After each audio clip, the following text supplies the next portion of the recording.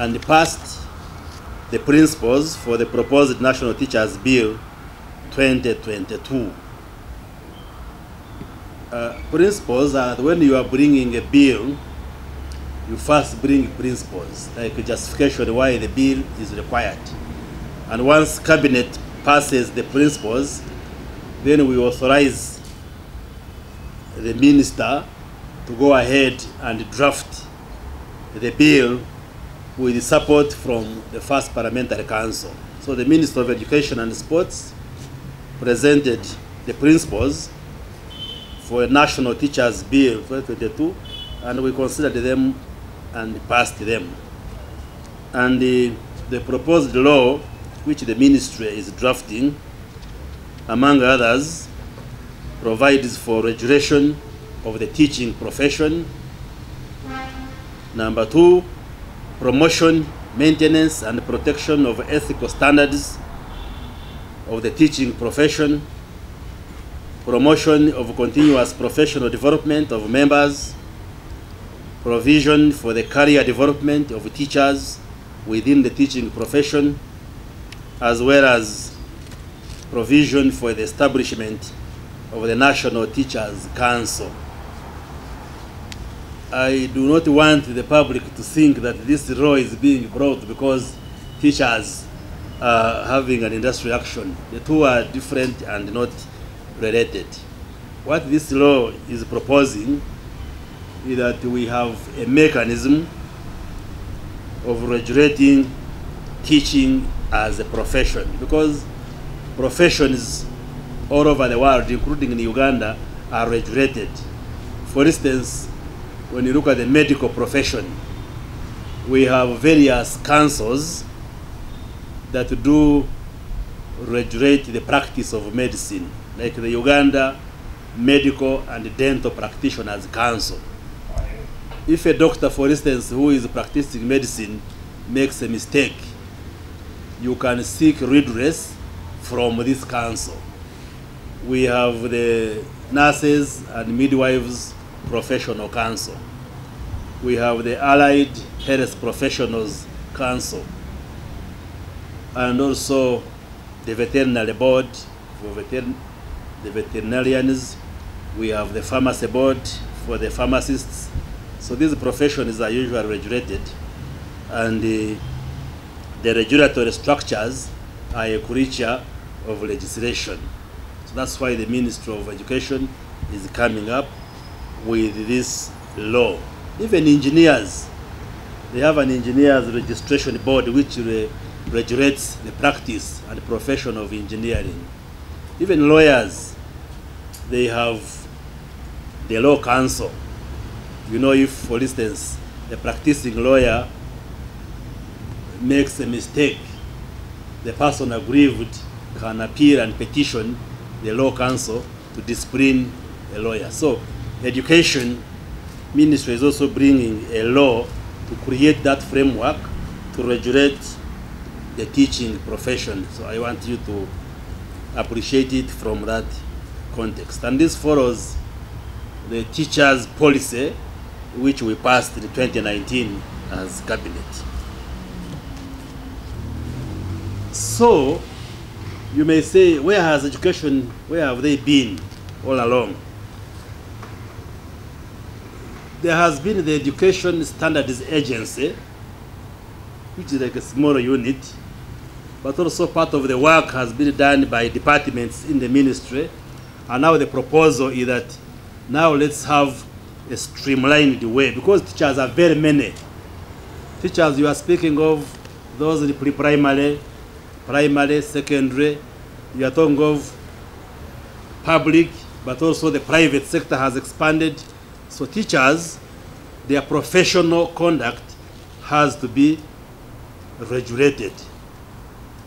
For instance, you will find there are private schools which employ, unless two, I don't want to use the word dropout, it's derogatory, somebody who just completed S1 or S2, and you find he's also a teacher. So now this regulation now defines the standards, who is supposed to be a teacher. who is supposed to teach the primary school, who is supposed to teach the secondary school. Should it be anybody, and so forth. Even you, the journalist, there is a body which regulates the profession of journalism. So it is in that context that the education is coming up with this bill to put a framework to regulate teaching as a profession. It's not to harass teachers or to do what, but to ensure that our children, when they go to school, they are actually interacting or being taught by somebody who meets the standards. It's like when you go to hospital, I am sure you expect there should be a body somewhere which ensures that the doctor who handles you is well qualified and knows what he's doing.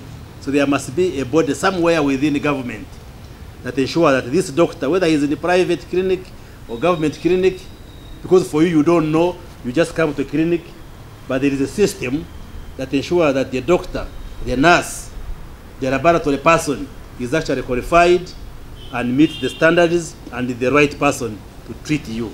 So similarly, we can't leave the teaching profession that anybody just joins. So there should be a body somewhere that says, yes, you have trained, you have qualified, you are now licensed to go and do teaching and impart knowledge in our children at different levels. So that's the import of this law, and should not be misread to think that it is being brought because there is a strike. We have had strikes time immemorial. It's just a coincidence that it comes at a time when we are also handling this issue of industrial action. Now, the strike by the teachers. So like I said, we didn't discuss it, that's why it's not among the points I raised. But there is a parallel process of meetings going on to address the issue, and we shall address you separately on the issue of the strike. But for now, what I can say is that one, the government of Uganda has been increasing salaries of public servants, teachers inclusive. I think the last increment for teachers was 2019, not a long time ago. So the commitment of government to increase the pay of all public servants remains total, like we have said earlier on. And I had communicated much earlier that we intend to raise the pay for all civil servants, but we are doing it in a phased manner. Starting next financial year, we have substantially increased the pay for scientists, and then the non-scientists will be catered for in the subsequent years. I have made that statement before here, and I am repeating it. So it is not true for anybody to say that the intention of government is to discriminate among the civil servants. No. We only said the money available is not enough to substantially enhance the pay across the civil service. So we are starting with the scientists, including health workers and the post-primary teachers, and thereafter we shall enhance for the others. Because we haven't enhanced only for teachers alone, the enhancement has also gone in the civil service for scientists, so there are also non-scientists in the civil service. So I think for the teachers to misunderstand this gesture and interpret it that they are being discriminated because they are not scientists is not correct, because the enhancement hasn't been only in the teaching profession. Even the mainstream civil service, the scientists are going to earn better than the non-scientists, but in the hope that they will also be lifted. And even in the past, there are times when the government has enhanced the pay of teachers without looking at the others, like police officers, like the army, like councillors in districts. but they have not striked because we have enhanced the pay of teachers. So I think the strike is unjustified, because it was even a deliberate decision of government to enhance for scientists. Scientists hadn't striked to say increase our pay, but in the wisdom of government we said let's start with the scientists, and there is a justification which we gave earlier on, but also along the way we shall enhance for the others.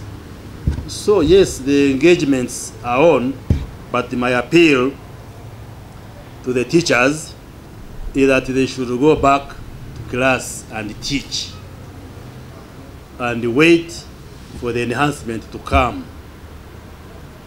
Because we have just passed the budget, it has just been read to the country. We cannot repeat the process of reading the budget again, because we are going to effect it 1st July.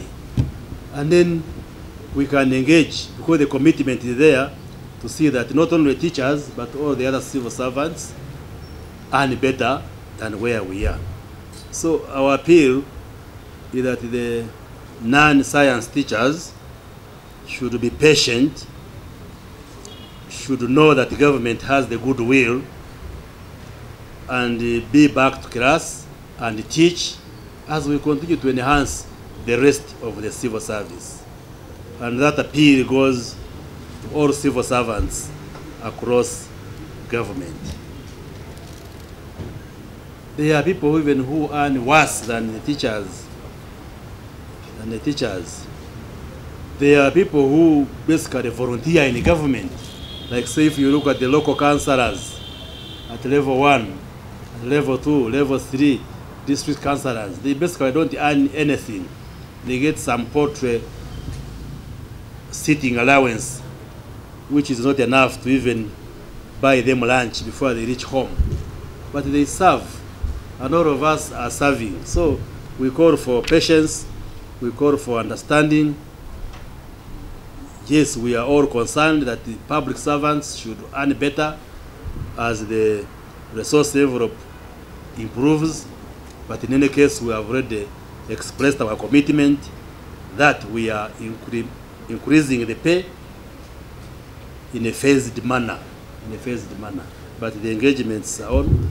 Once we have concluded discussions, we shall come back here and tell you the final position of government. But our appeal is that the teachers should get back to class as we handle the pay of the remaining teachers and other remaining public servants.